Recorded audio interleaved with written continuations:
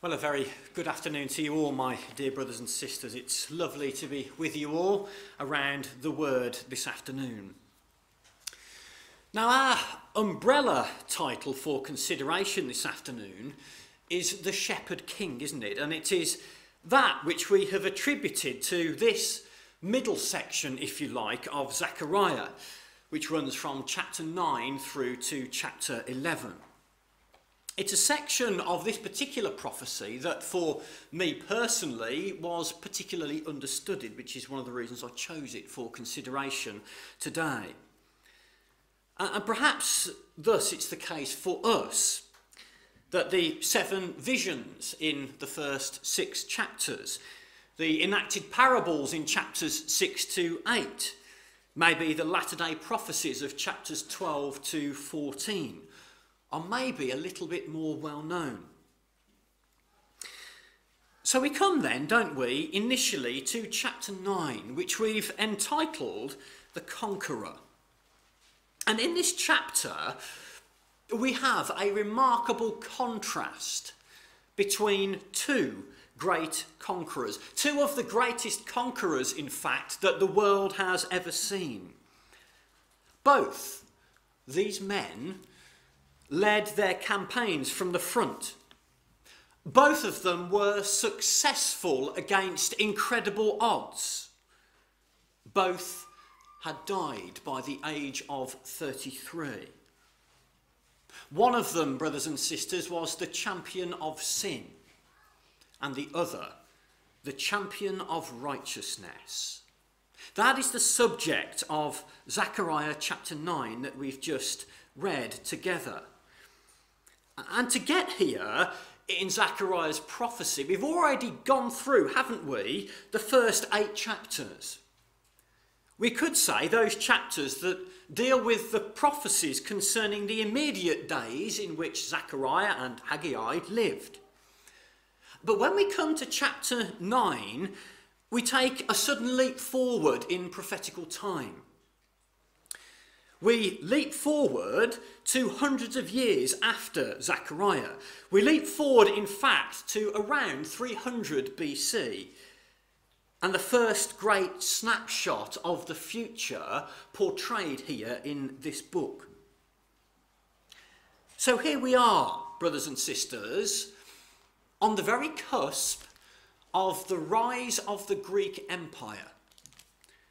We find ourselves among the belly and thighs of brass. We are here at the time of the rise of Alexander the Great. And as we have already intimated, this chapter speaks of both him and the Lord Jesus Christ, and makes a contrast between them. There are some parallels here, yes, which we shall see. But in fact, this chapter is here to show the contrast between Alexander the Great and the Lord Jesus Christ. So let's have a breakdown then of this chapter before we dig into the meat, as it were. In Zechariah chapter 9, in the first 8 verses, we have a prophecy concerning Alexander the Great's campaign from Essos in Turkey down to Egypt and back again. Also known as the Palestinian campaign, right at the beginning of the rule of Alexander the Great, as a world power, as it were. And we see right away then, don't we, why it is here in the divine record. Being the Palestinian campaign, as history records it, it is one that affected the Jewish people. Now, it's fair to say from the outset, brothers and sisters, that I am by no means a history buff. I was very bored with history at school, it's fair to say. But when it comes to history in the context of the word of life, my fascination increases incredibly. And so too, I'm sure it does for us. We're probably well aware that Alexander the Great was indeed the first king of the Greek Empire, and that under his leadership the preceding Persian Empire was utterly overthrown. Now that didn't affect the Jews so much, except that in doing so, he came through the land of Israel, which did, in fact, mightily affect the Jewish people. And although Alexander the Great isn't, of course, mentioned by name in Zechariah chapter 9, we know that it is him of whom it speaks by looking at the narrative and that which is recorded here for our understanding. If we start at verse 8, Zechariah chapter 9 and verse 8, we see some context here into what's happening. And this is the Lord God speaking here, and he says in verse 8 of Zechariah 9, "And I will encamp about mine house because of the army, because of him that passeth by, and because of him that returneth. And no oppressor shall pass through them any more, for now I have seen with mine eyes." And we note here, it's quite specific in the record. There is an oppressor to come close to Jerusalem, and that oppressor, it says in that verse, is him that passeth by and him that returneth. This oppressor would pass by God's house in Jerusalem, and this oppressor would return thereto at some point. He would come back to it. And it's clearly here speaking, isn't it, of a military power led by a mighty man. And we get further context, don't we, when we come down and have a look at verse 13. Look at this in verse 13. "When I have bent Judah for me, filled the bow with Ephraim, and raised up thy sons, O Zion, against thy sons, O Greece, and made thee as the sword of a mighty man, against thy sons, O Greece." So the army recorded for us there in verse 8, that army, that oppressor that would pass by and return, is in fact the Greek army. And therefore, in the first 8 chapters of Zechariah, chapter 9, we have a record of Alexander's invasion of the Holy Land. And we'll look at that in some detail in our first address. Verses 9 then through to 12 go on to speak about the first advent of the Lord Jesus Christ. And immediately we can see the contrast, can't we, here in these verses. Look at verse 9. "Rejoice greatly, O daughter of Zion. Shout, O daughter of Jerusalem. Behold, thy king cometh unto thee. He is just and having salvation, lowly and riding upon an ass, and upon a colt the foal of an ass." There is the contrast straight away. The contrast to the Lord Jesus Christ riding on an ass. We know that Alexander the Great rode to Jerusalem on the back of a great war horse. Even its name has gone down in history, hasn't it? Eucephalus was the name of Alexander's horse. And by contrast, here is the Lord Jesus Christ riding into Jerusalem on an ass. We can see the parallel on one hand, can't we? They were both on horseback when entering Jerusalem. But what a difference and what a contrast in that horseback when entering Jerusalem. So both these men were conquerors. Both of them dramatically changed the world they left after them. Both had died by the age of 33. But that, brothers and sisters, is where the similarities end, isn't it, between these two men. At 32, Alexander the Great went to the grave, never again to see the light of day. Only the Lord Jesus Christ conquered even that. Alexander the Great was, of course, a man of conquest. In the space of 10 years, he took over the entire area of the Persian Empire. And the Lord Jesus Christ was also a man of conquest, wasn't he? But a very different one, with his day yet to come, when he shall take over not just an empire, but the whole world. And the way he went about it was utterly different, as we shall see also. And then the final section of chapter 9, verses 13 to 17, looks then at the Lord Jesus Christ at his second advent. The ultimate victory, if you like, of Zion over Greece, as it were. And we won't have time, sadly, to deal with this section as well this afternoon. So let's go in then with a bit of background before we dig into the chapter. Those of us that perhaps, like myself, aren't particularly history buffs, a bit of background to Alexander the Great himself then. He was born in Macedonia, which of course was in Greece at the time, in 356 BC. He was the son of one Philip of Macedon, who was a soldier and a statesman of some repute at the time. At the age of 20, when Alexander was 20, his father was assassinated. And Alexander assumed control then of Macedonia for a number of years.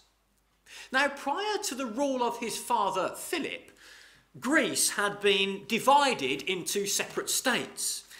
They were all independent from one another. And Philip had conquered all of them except Sparta in the south, unifying Greece.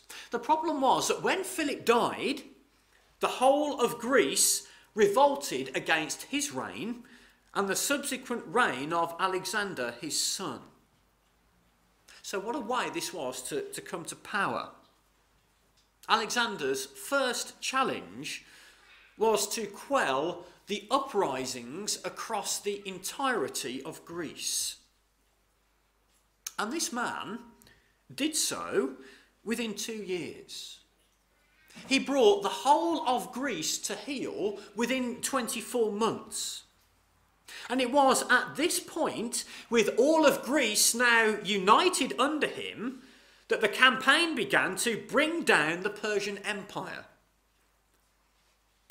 And now we need to go, don't we, from Zechariah to Daniel to understand what Alexander did, to understand the background here, and to understand just what the Greeks thought of the Persians and why. Come with me to Daniel chapter 11. I'm sure you're ahead of me here. Daniel chapter 11. And going in straight away at verse 2. And this, of course, here is Gabriel speaking, isn't it? And to Daniel. Daniel chapter 11 and verse 2. And now I will show thee the truth, Daniel 11 verse 2. Behold, there shall stand up yet 3 kings in Persia, and the 4th shall be far richer than they all. And by his strength through his riches, he shall stir up all against the realm of Grecia. So here's the problem. In Daniel chapter 11, there was to be a Persian king who was to stir up all against the realm of Grecia. And it mentions there, doesn't it, that there would be 3 kings that would rise up. And if we look to our history books, we understand that those kings were Cambyses, Smerdis, and Darius Hystaspes. The current king at this time was King Cyrus, and he was, of course, a co-regent at the time with Darius the Mede. So here we see there were to be these 3 kings. The Persian Empire had already begun by the time Daniel, under inspiration, gives us chapter 11. There were 2 kings on the throne, 1 Mede and 1 Persian. And those 3 further Persian kings that we've mentioned were yet to rise, and then there was to be a 4th, after Darius Hystaspes. And that 4th king was, of course, King Xerxes. And as this verse here intimates, he was to be richer than them all.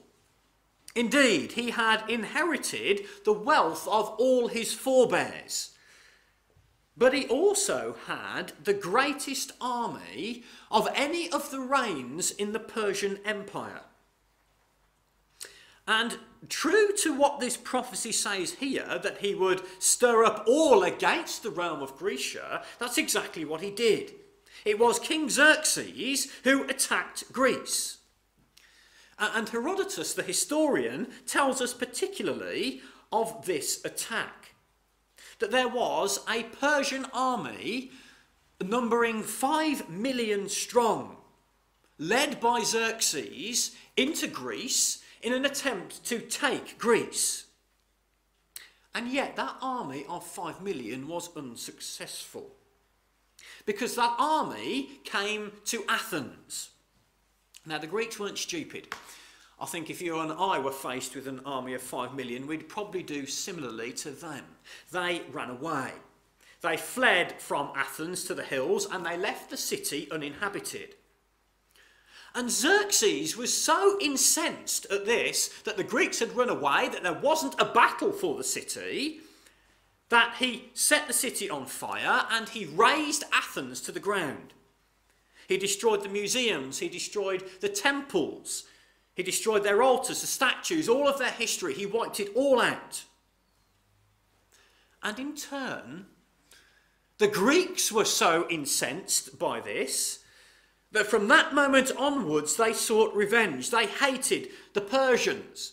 It's recorded in history that every Greek mother hoped she would bear the son that would bear up Greece and destroy the Persians. And that happened, didn't it? Daniel chapter 11 and verse 3.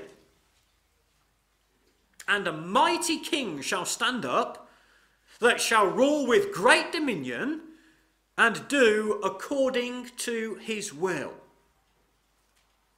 And so it was 130 years later, after Xerxes' invasion of Greece and his razing of Athens to the ground, that a mighty king indeed stood up against Persia. And verse 4 here in Daniel 11 cements this king as Alexander the Great.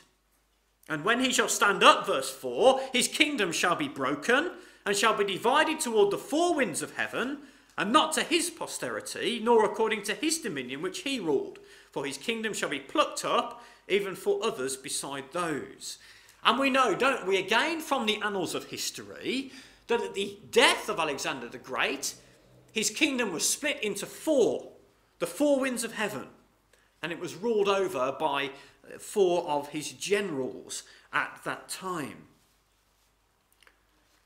So those 4 generals took over, and so in 333 BC, Alexander, the king of verse 3 here in Daniel 11, stands up, finally in response to Xerxes' sacking of Athens at the end of verse 2 there in Daniel chapter 11.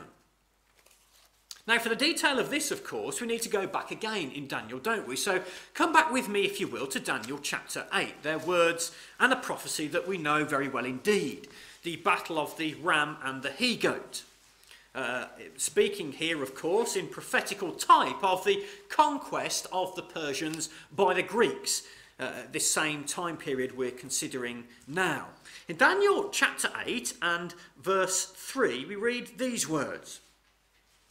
Then I lifted up mine eyes and saw, and behold, there stood before the river a ram which had 2 horns. And the 2 horns were high, but the one was higher than the other, and the higher came up last. I saw the ram pushing westward and northward and southward, so that no beast might stand before him, neither was there any that could deliver out of his hand. But he did according to his will and became great. And as I was considering, behold, an he-goat came from the west on the face of the whole earth, and touched not the ground, and the goat had a notable horn between his eyes.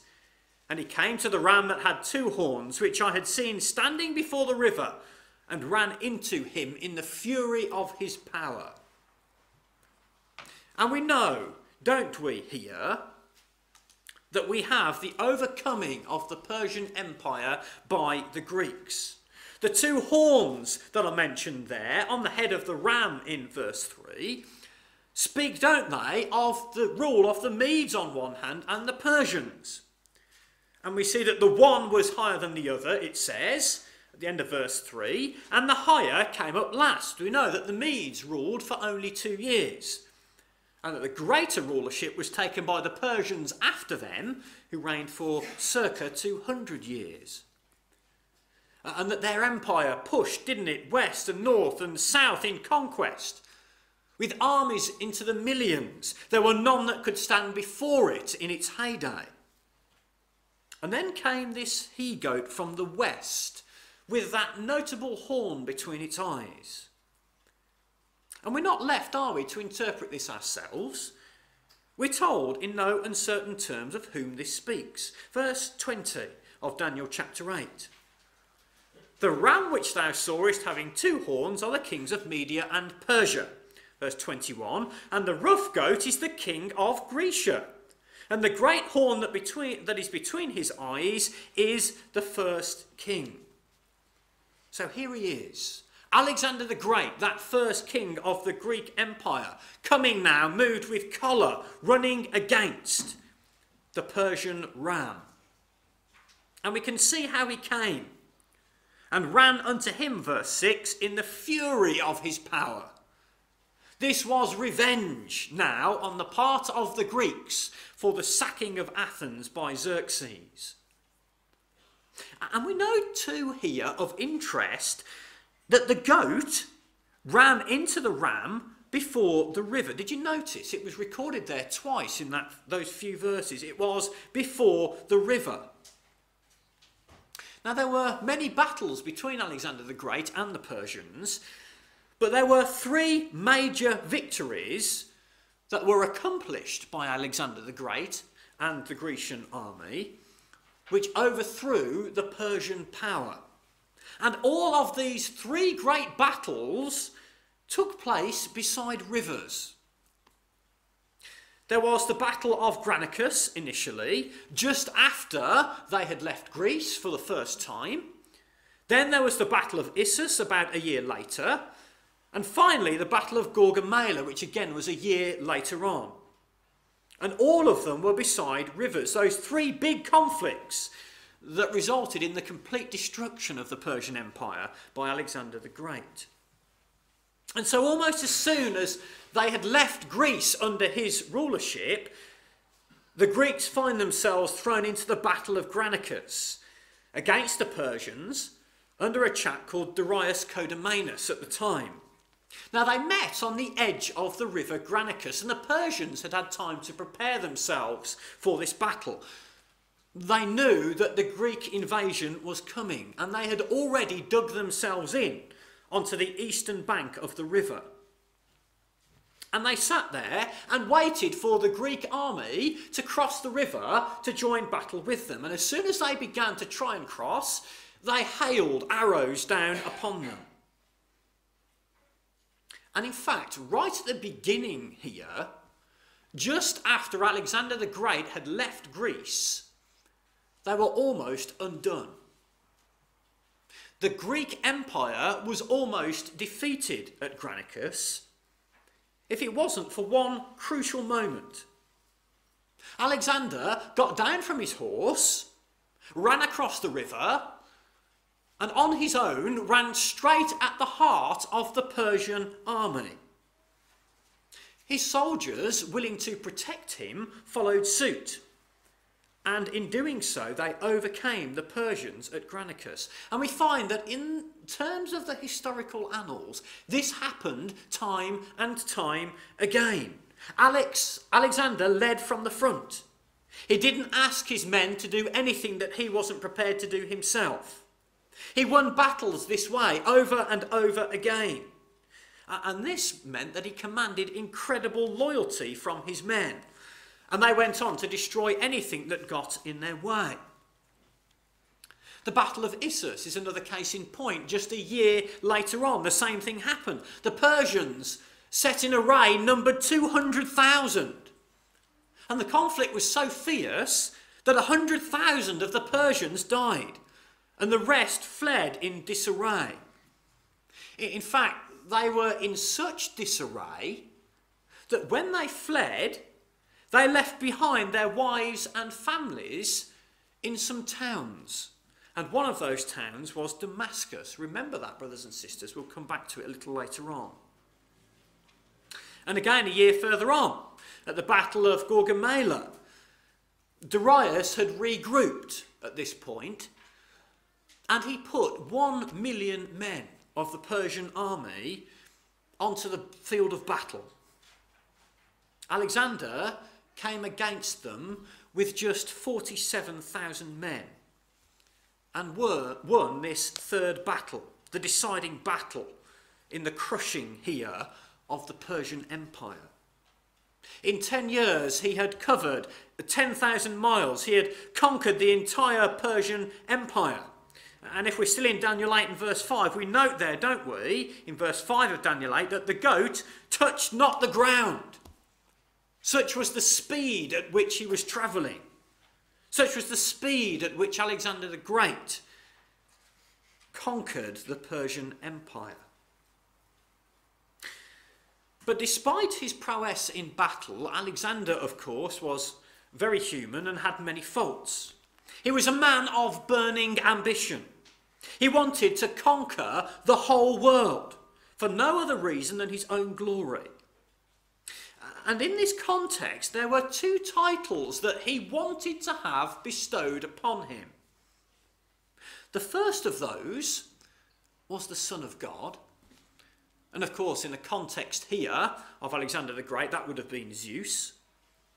And secondly, he wanted to be known as the King of Kings. That sound familiar, brothers and sisters? Now, to gain that first title, son of Zeus, he went to Siwa, a little place in the Libyan desert, to see somebody known as the prophet of Ammon. And the prophet of Ammon was the only person who could bestow that title, the son of Zeus. And he walked in and he walked out with that title. The second title he wanted was King of Kings. And the way he did this was that after a conquest, if a king made obeisance to him, then he left that king in power as a vassal ruler. And therefore he could be known as the King of Kings, as it were. And he's well known, isn't he, as creating cities. I think I've counted to date, there may be more, 13 Alexandrias scattered across the former Persian Empire in tribute to the destructive power of this man. So let's go in now with that background to our chapter, Zechariah 9. And in verse 1 here, we have some interesting words. Zechariah chapter 9 and verse 1. And we notice here where the burden of the word of the Lord is. The burden of the word of the Lord in the land of Hadrach and Damascus shall be the rest thereof, when the eyes of man, as of all the tribes of Israel, shall be toward the Lord. Now, we notice here that Damascus is mentioned by name. The land of Hadrach, the land to the north of Israel. And so, we see here the Persian tactic in battle. Specifically, at the Battle of Issus now, was to take all of the Persian army's wives and children and possessions into battle. They weren't there to fight, but they were placed into towns behind the battle lines. The Persian soldiers, therefore, would give their all to win. Otherwise, the enemy, on breaking through, would come straight upon their families and their possessions. At the Battle of Issus, Hamath and Damascus were the towns in which the families of the Persians were holed up during the battle. And we know, don't we, that Alexander won. And rather than heading east into the Persian Empire, he turned south, which could have been disastrous as far as the Persians were concerned, as he comes straight to Hamath and to Damascus. And he finds the wives and the children and the possessions of all the soldiers. They even found Darius' wife there too. And he treats them respectfully. If any in the army were to treat any of those women which they found as in war, then they would have their heads cut off. And therefore, they treated them respectfully. And we notice verse 2, they came then to Damascus, then they came to Hamath, verse 2, also shall border thereby, and then we come to Tyrus and Zidon, though it be very wise. And so, on conquering these towns, he moves further south, and then continues against Tyre. This was, of course, originally built on the mainland, we're probably well aware. But the city was attacked by Nebuchadnezzar, as recorded in Ezekiel 26. And the city then moved to an island about a mile offshore. Now, the Tyrians weren't going to be attacked again. Not only did they move to an island surrounded by the sea, but they also built 100-foot walls of stone around the island to protect them. Tyre, at this time, the capital of the Phoenician Empire, was supposedly impregnable to anybody attacking it. And the Tyrians were essentially running the Phoenician Empire from this island. And verse 3 of Zechariah 9, and Tyrus did build herself a stronghold and heaped up silver as the dust and fine gold as the mire of the streets. They thought they were invincible, didn't they, the Tyrians? Until Alexander the Great comes and knocks on the door. And he asks them to submit, to open the gates of the city to him. And the Tyrians refused. So Alexander here sees red. We may be aware of what he did. He commands that the city is to be destroyed, and he builds a causeway to the island, not just a small path, but a causeway wide enough to take siege engines right up to the walls of the town. It took them 7 months to build. His generals begged him to stop. At night time, the Tyrians came out from the town and set on fire many of the ships of the Greeks that were there. And as we read in Ezekiel 26, they used the debris from the old city to build out. They pushed it all into the sea, and they got out to the town. And they made an utter end of Tyre. There was not one person left alive in Tyre after the conquest of Alexander the Great, because they would not bow to him. And then we see, don't we, behold verse 4, the Lord will cast her out and will smite her power in the sea. And there it was, Alexander the Great smote her power in the sea, and she shall be devoured with fire. And verse 5, the Philistine towns now come to see it. Ashkelon shall see it and fear. Gaza also shall see it and be very sorrowful, and Ekron, for her expectation shall be ashamed. And the king shall perish from Gaza, and Ashkelon shall not be inhabited, it says. And we notice here that those Philistine towns saw it and feared, and rightly they did too. If Alexander the Great could do this to Tyre, this massively fortified island, what could he do to them? And so too those Philistine cities fell. And you notice something here, in the record here, nothing's missed out in the word, is it, brothers and sisters? In chapter 9 and verse 5, the king shall perish from Gaza, it says, doesn't it, there, in verse 5. Why is this mentioned? Well, Gaza was the most fortified of those cities there. And it was the last obstacle, in fact, before Egypt.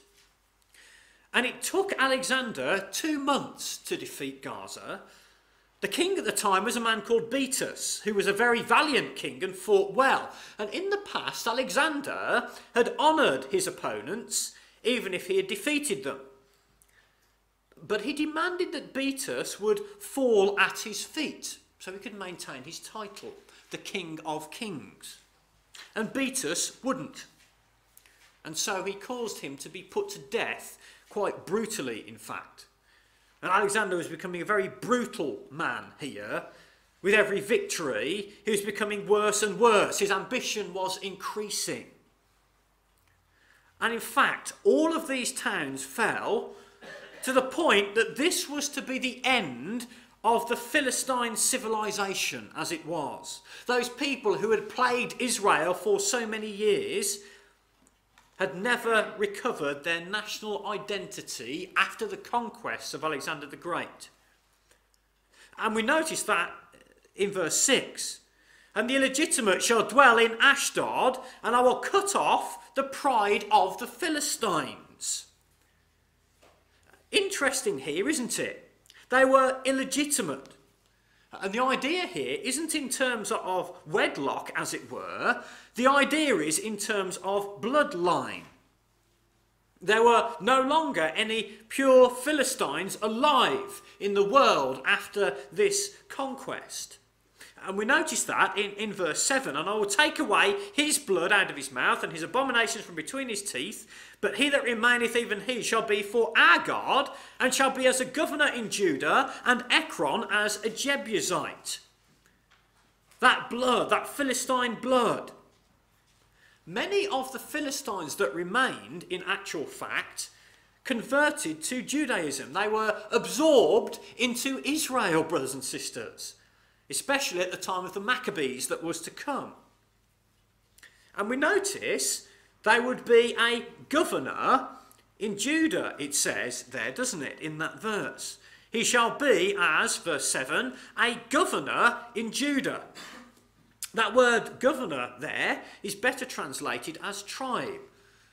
They shall be a tribe in Judah, as it were. They were to lose their identity. They were to become absorbed into the household of Israel. And we note there also it says, and Ekron as a Jebusite at the end of that verse. The Gentiles who survived in Jerusalem. That's who the Jebusites were, weren't they? And they had to convert if they were to live. We're well aware, aren't we, of Ornan the Jebusite, who came to the truth, and in doing so, it saved his life. The Philistines then were destroyed after this, and those that were left became subsumed into Israel.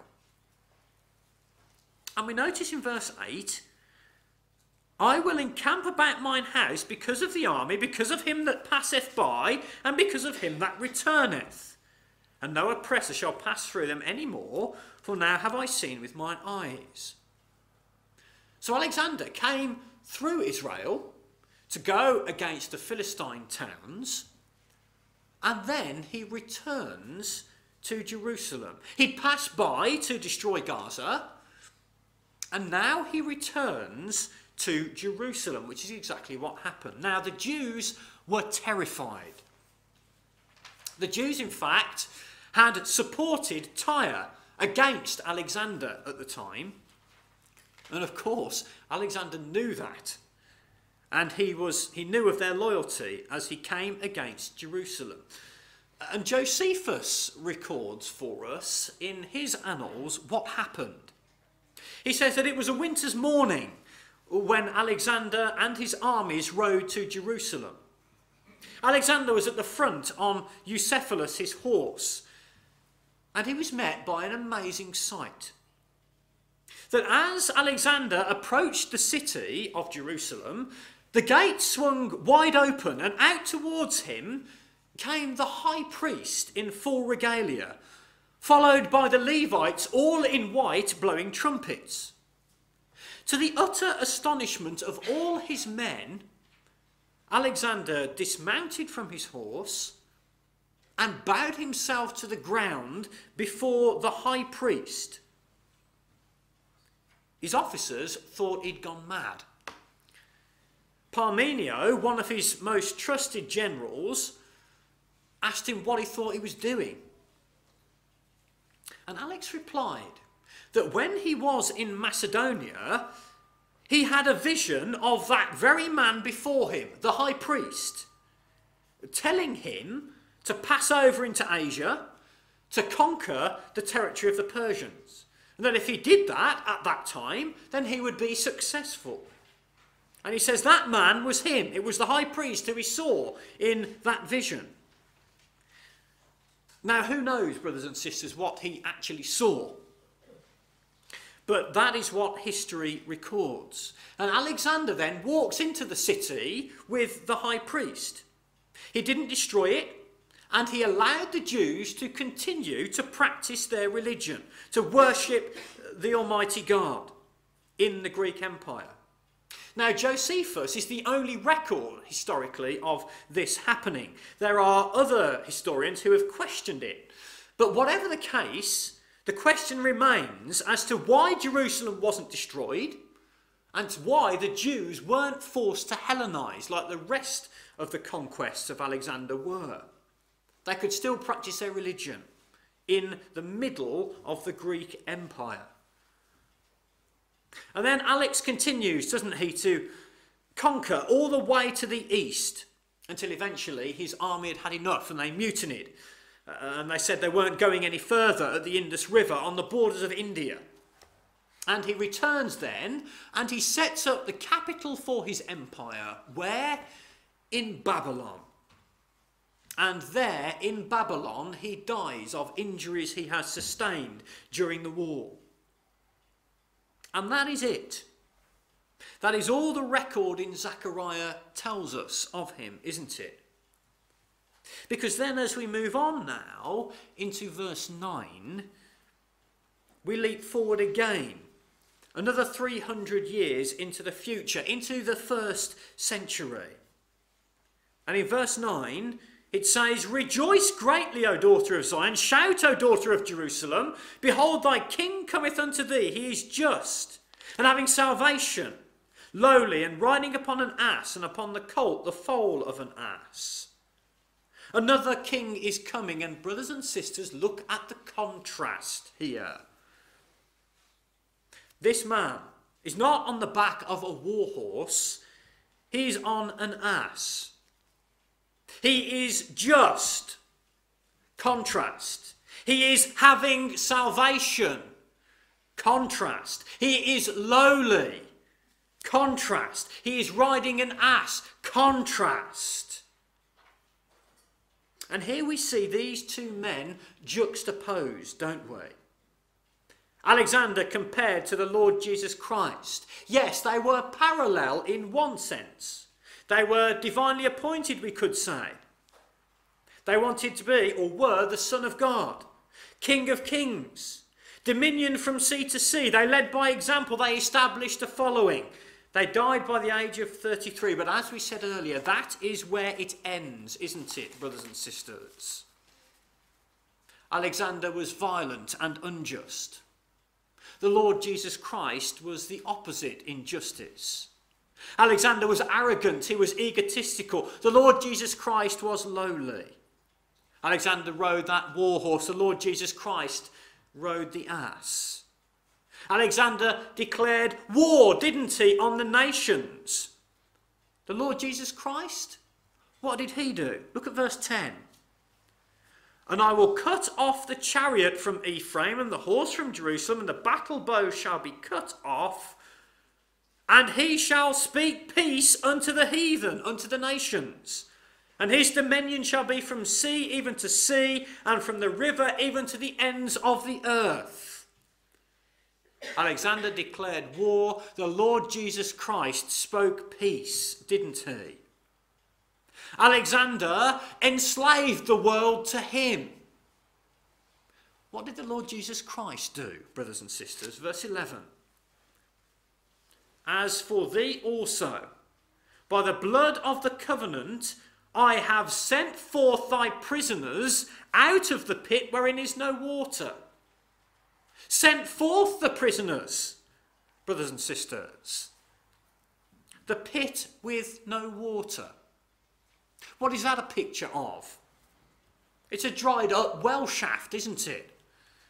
It's a place where they would throw rubbish, a place where they would throw dead bodies, a place where they would put prisoners from whence there was no escape. It's a picture here of being saved from the grave, isn't it, brothers and sisters? Alexander the Great died in Babylon. The Lord Jesus Christ died in Jerusalem. Alexander was unable to save. What of the Lord Jesus Christ, brothers and sisters? Look at verse 9.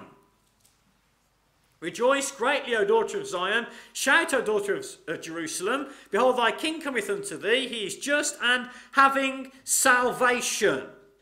Brothers and sisters, having salvation. And look at the margin. Saving himself. Alexander died 10,000 miles from home, never to see the light of day again. The Lord Jesus Christ saved himself and all his followers. And the point is this. When the Lord Jesus Christ came to Jerusalem, riding on the ass, what did the people of Jerusalem want, brothers and sisters? They wanted him to come and to destroy the Roman overlords, to lead them in battle against the Romans. And when Christ comes riding on the ass, they wave the palms in front of him.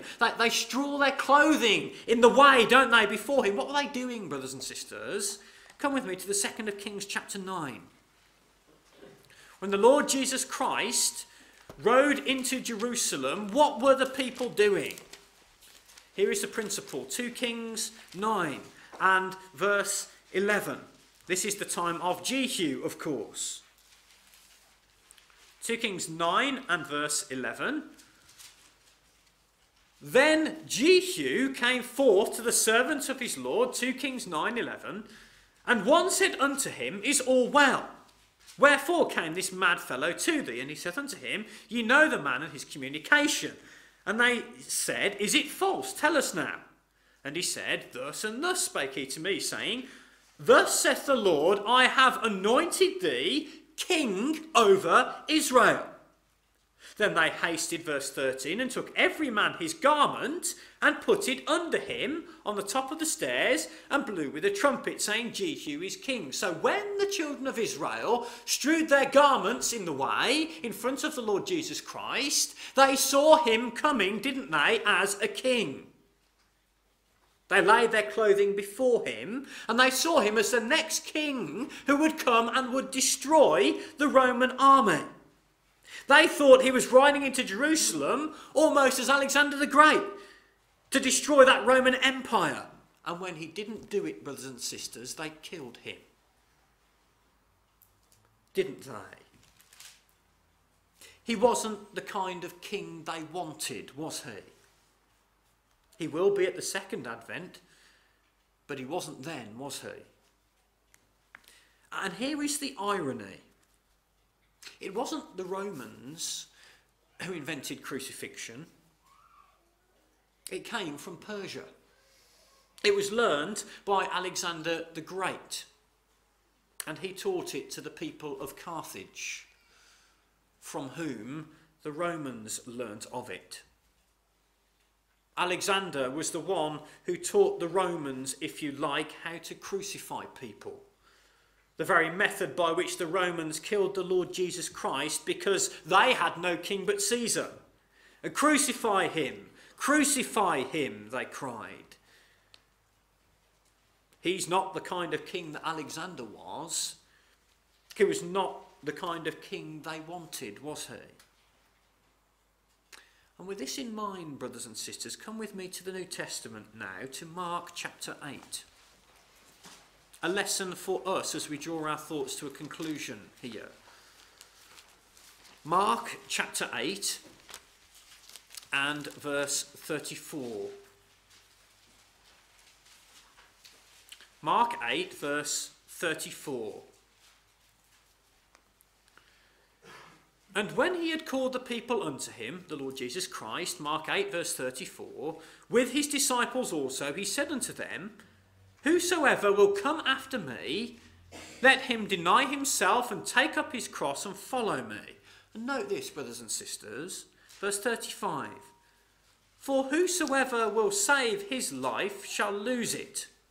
But whosoever shall lose his life for my sake and the gospel's, the same shall save it. Verse 36. For what shall it profit a man if he shall gain the whole world and lose his own soul? What did Alexander do, brothers and sisters? He gained the whole world, didn't he? But in doing so, he lost his own soul. He died a young man, 10,000 miles from home, never to see the light of day again, in contrast to the Lord Jesus Christ, who came to save and not to die for the benefit of others. Alexander only fought for himself and the destruction of men. And at this point, at this juncture here, the Jews never appreciated that they ought to have lined up behind the character of the Lord Jesus Christ, but instead were incensed that he wasn't the conqueror they wanted, and they killed him with crucifixion. And so too, brothers and sisters, we are called to follow the character, are we not, of the King of Zion. And in our own bodies we are to mortify the natural characteristics of that King of Greece day by day. For indeed, brothers and sisters, what shall it profit a man if he gain the whole world and lose his own soul?